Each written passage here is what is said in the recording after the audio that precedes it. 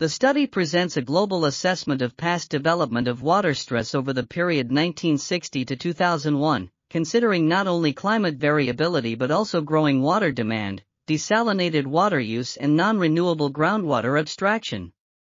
The results show that the global population living under water-stressed conditions has drastically increased due to growing water demand, primarily for irrigation.